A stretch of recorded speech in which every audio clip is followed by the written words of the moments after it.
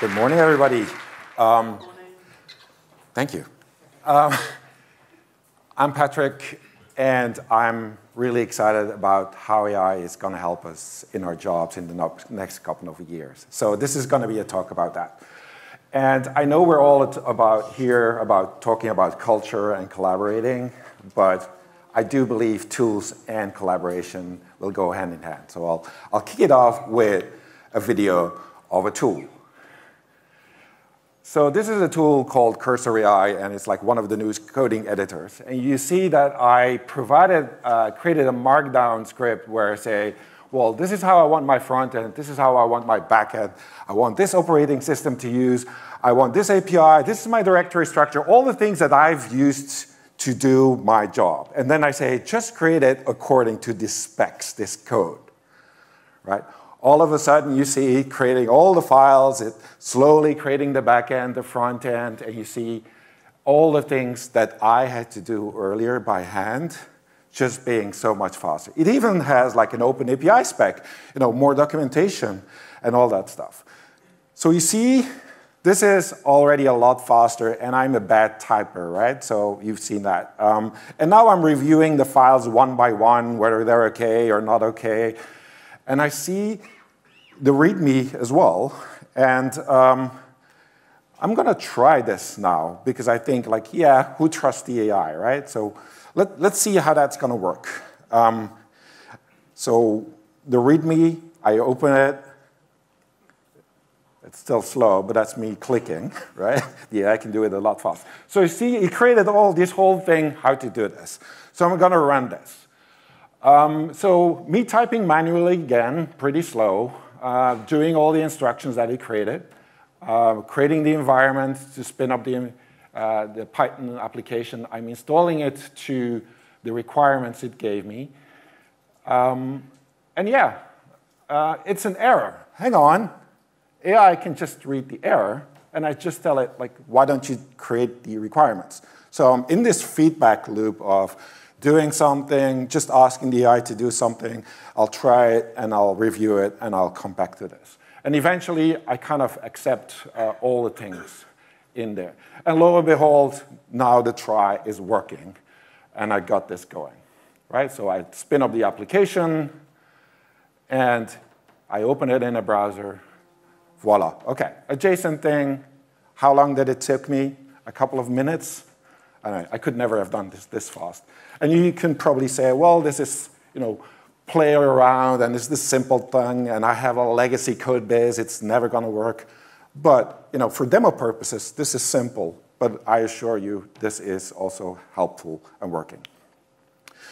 So what you see in the industry is that a lot of people know GitHub Copilot, which is kind of the ghost text, right? It completes.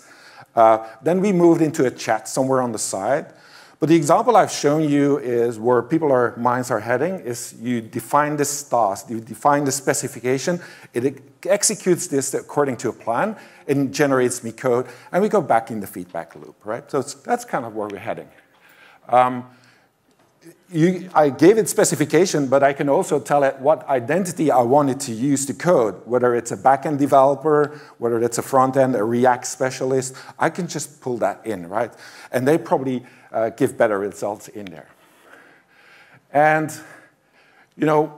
it's about staying in that flow. And we've been promised that for years. Stay in the flow. Just work on what matters. Just do the specifications. By the way, these cows, there's an experiment with headsets of VR, and they give better milk, but that's the side. Who am I? I'm Patrick, passionate about DevOps and DevSecOps. I'm now focusing on engineering with AI, both ways, how to deliver better genAI applications, but how also, and this talk is about how AI can help us to do a better job. So you can hire me and talk to me about that later. So let's discuss the elephant in the room, right? Everybody's worried about their jobs, in a way. Why do we still need the humans? You get these kind of predictions, right? The AI code is generated more and more by AI contributors. It's not going to be humans in a certain way. You see messages like this, We're going to lay off a lot of people because AI is going to lead to a strategic shift. This is how C-level people are thinking about this productivity as well.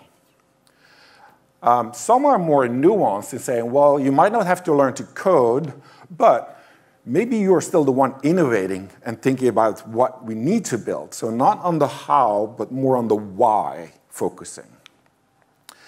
So it will take certain tasks, and that's how I want you to look at this. Maybe things we did before, the typing, again, all the stuff. Maybe we're doing this differently. But it will not take our jobs, right? There's always still going to be one person responsible for what gets out in there. And you could say, well, typing is just accelerating our typing. But as you see, the feedback loop is just getting so fast. And imagine us pulling in more of the Jira tickets, all the stuff. We kind of get into a flow that's going on there. I cannot fix your culture. And as Matt somewhere in the room said, probably if you're on a broken culture, you're waiting a lot more from our handouts than doing technical work. But hey, that's another problem we're tackling. This is an interesting survey from Adidas, where they kind of survey different teams on what are the things they work on, or where they spend their time. And what they found is that more mature teams actually are able to spend more focused time on technical engineering, because they organize themselves better around this. So even if it's maybe the technical fraction, but think about, I just shown coding, but it's testing, it's deploying, it's like proof of concepts. There's a lot more to do. So there is a relationship that is just not like the tiny part of the typing. And in many enterprises, people are using GitHub Copilot as the one project that goes in because it's obviously easy. They already have a contract. The whole industry is doing it, so why not? So everybody's trying to prove this measurement of productivity. Will we have a gain? There's different ways of comparing this, whether Team A is faster than Team B. Did we actually save some time? Did it make an impact on a migration? Again, everybody's struggling to quantify this thing. What's interesting, maybe we're going to see some new kind of coding metrics. The number of AI edits, the number of AI requests I sent to create it, right? Maybe that's a new coding metrics. I don't know. But what I do know is that a culture of learning helps. And a lot of people are afraid in their current position to use it and to demonstrate the value. Because all of a sudden, if you say that you're more productive, well, will I still have a job? So there's been cases of people not mentioning that they have productivity increase just because they want to fly under the radar. Maybe that's the way to finally get your backlog done. But a culture of learning that you can spend your time and improving is going to be tremendously helpful in there. And I like this slide in a way that it also resonates with me. If you think about AI, well, first, it's hype, right? And I'm not saying it's not a hype right now. Then it's cool, and you go on to all of a sudden, like, I have superpowers. And that's how I feel about this today, right? If I get more acquainted with the tools, I can get a lot more done. I can actually kind of express myself better. I can do things that I've never imagined that I'd be able to do before. So AI will not take your job. It's that easy. But right now, you have to think about somebody that uses AI might take your job. Because we're comparing two different ways of working here. It's not about the individual. It's not about the knowledge. But it's kind of having this capability to do and work with these new tools. And we've already seen this. I showed you that more and more I'm just telling it what to do. I'm not typing the coding anymore. There's examples of people using voice all the time talking to this. Because why would I even be typing if I'm not typing code? But what we are seeing is when you use kind of those tools, you'll do more reviewing, right? And less typing. And we've done this before. We started doing the pull requests, the kind of the reviews, and we're doing more and more of this. So we can get better at this. There's a flip side to this, is as the AI is producing more code, we have to spend more time in doing the review times. But as the code is getting more complex, that it generates, we spend, again, more time reviewing because we don't understand what the AI has generated. So there's a kind of a balancing effect. You can get around this by asking more smaller changes and not a big change. It's the same thing. Like, you don't do big refactorings, you do the small things in there. And I really liked how Cursor kind of did some help to do reviewing. On the left side, we have like the typical diff view, red, green, kind of like highlighting the changes in the code. We have the chat view. Sometimes that's useful because it's explaining us what it's doing as the change. But what I find particularly interesting is on the right, where it shows the code, but it kind of pseudo-injected the remarks of what he was doing. So see, remove the I at the end of the line, right?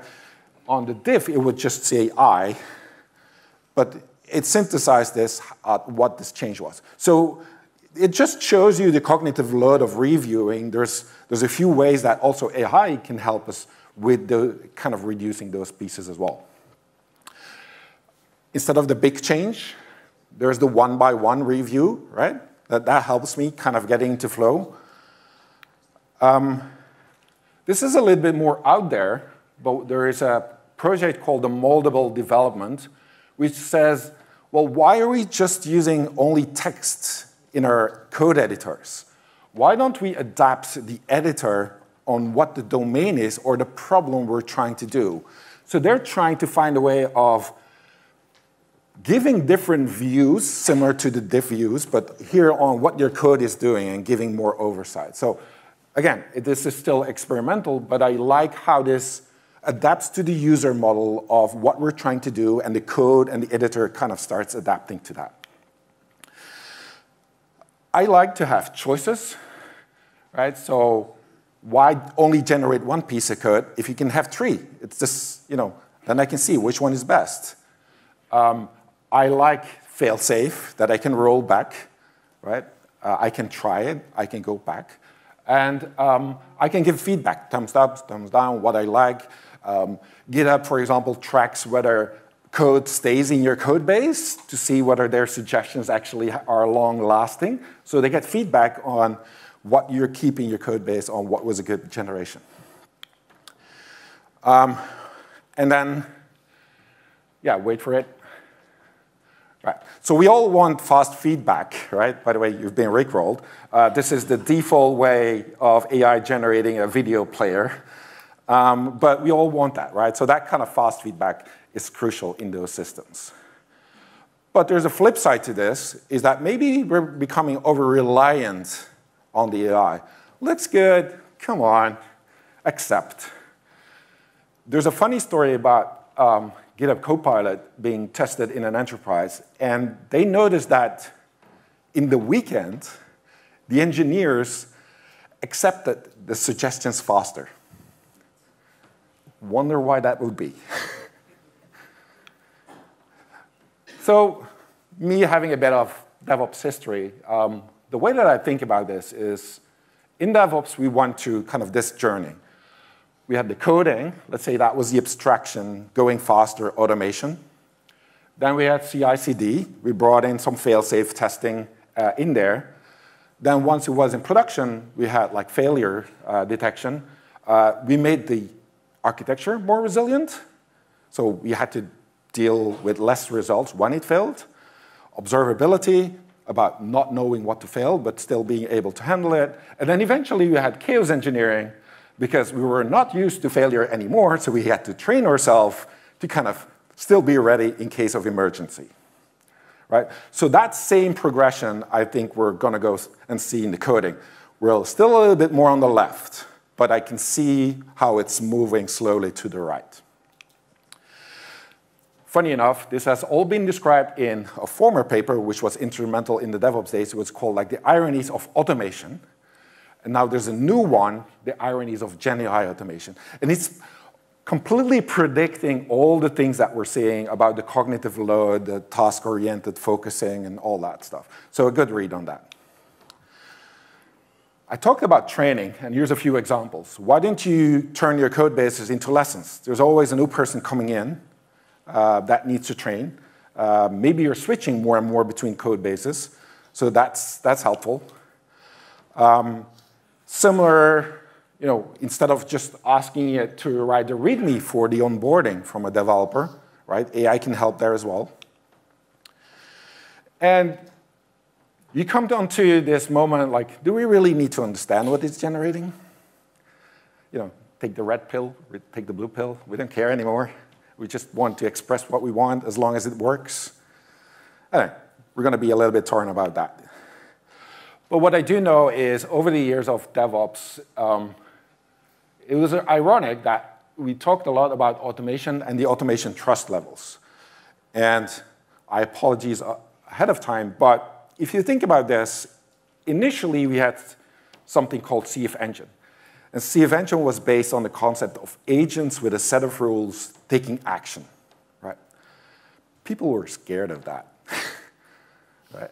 So they got into this loop of cron-based polling, changing, the chef and the puppets kind of doing that. And then people still didn't like it. They wanted to do in the moment. When I run the deploy, I want to see what happened, and then I'm going to fix this. Right? So it just shows you the trust levels, and people have different trust levels, and obviously it depends on how well you're organized and how well you're automated, whether you kind of are able to get to that trust level. Speaking of autonomous, this is a project where they take a lot of GitHub issues, and they have a benchmark of AI trying to solve them autonomously. This is being, presented as a paper. They created like SWE agent, an autonomous coding tool. And this is now like a synthetic benchmark where a lot of the coding tools are trying to achieve this almost automated completion. Will we get there? No. But the fact that we're improving the field, I think that's the important part. And then you get leaderboards, like one's trying to say that they're better than the other. It's what I use from this is I see how people are doing things differently. So for me, it's a learning, like how did they kind of exceed the next thing? And this brings us to Devon. This was already a couple of months old. This was started to be a commercial company, actually taking this up to a level where you have an agent coding. So you see it has the code, it has a terminal, it has a chat, it has a browser, and you just ask it, just do what I want, right? There's another tool called ADAR, and they don't ask anymore whether you want to commit. If they feel certain, they just commit. Because why? So you know about creating pull requests, but why not have the bot, if you feel certain, auto-engage with people commenting on kind of the pull request? And why only have one agent if you can have multiple agents collaborating, working together for your code? Right? One is working on that piece of the code, one is there, they're kind of collaborating. Anyway, this is, I don't have access, but I also know this is not science fiction. It's what's out there right now. So we're going to have really fun, right? Because the thing is, what I mentioned, it's the thing on the right. When things fail, that's where the whole kind of debate, and that's where we need to get better. It even goes as fast as, oh, you're doing this coding together. Oh, this looks like knowledge we should save. It has two benefits. One, you save it for the human as a track that what they did for the next person to come in. And you save it for the AI because now all of a sudden it has a better understanding what you're trying to do. So imagine this being now employed at your team level, your group level, your company level, saving knowledge about everything you've done as a coder. So how much time have you wasted having to reverse engineer, figuring out what have been done, but keeping this knowledge?